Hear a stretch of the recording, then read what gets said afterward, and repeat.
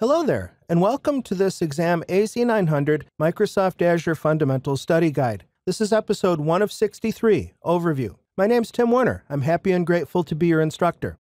Now, I'm a big fan of exam AZ-900 and the Microsoft Azure Fundamentals certification because it provides just about anybody, regardless of whether you work in the information technology industry yet or not, with a ground-level understanding of what Azure is and how it behaves. So what my plan is to cover over the course of many short YouTube videos the full skills measured of exam AZ-900 Microsoft Azure Fundamentals. That overall list of skills that comprise the baseline, general, not even necessarily technical introduction to Azure is what Microsoft Worldwide Learning internally calls the objective domain, or OD. As I said, I'm going to break the outline right down to granular individual skills, and I'll cover one skill per video. I'll include a couple slides, some demo, and I'll always finish with some relevant reference links. Let's get into that demo, speaking of which.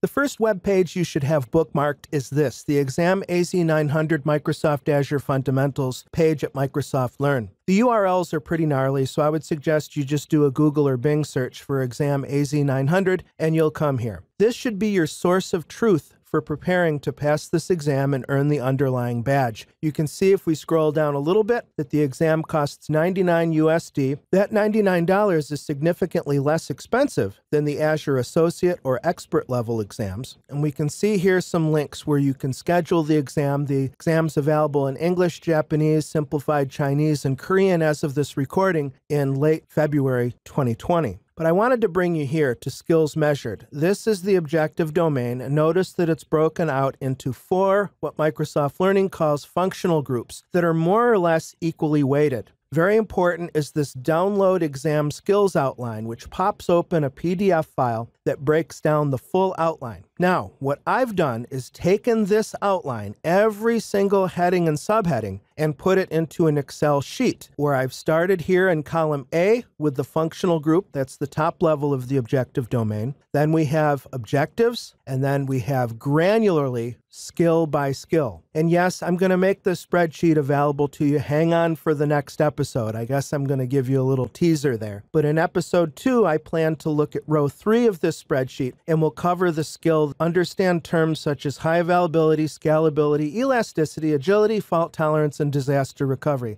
And that's all we'll do in episode 2. You like it? Cool. Well, I hope you're excited about this. I also want to give you a heads up of the Microsoft Learn site. This is a free educational portal filled with self-paced learning modules and labs. What you want to do is log in with your Microsoft account to track your progress, and you'll want to look up the learning path called, appropriately enough, Azure Fundamentals. This is a fantastic path. For instance, I do most of my computer-based training, well, effectively all of it besides here at YouTube, for Pluralsight.com. That having been said, keep on the lookout at Pluralsight because we do, in fact, plan to have computer-based training to supplement this.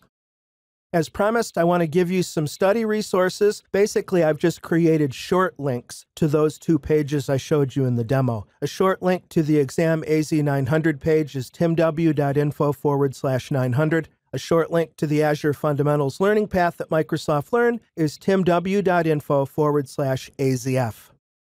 Cool. Well, this was an especially brief video because it's just letting you know what's to come going forward. I fully intend to cover the entire exam objective domain, but I need your feedback to make sure that I'm doing it well. So let me know in the comments here, or if you want to reach me at Twitter, I'm at TechTrainerTim. You can check out my Microsoft Azure courses at Pluralsight at timw.info/PS, and my website is techtrainertim.com. Thanks for your participation. Take good care and happy studying.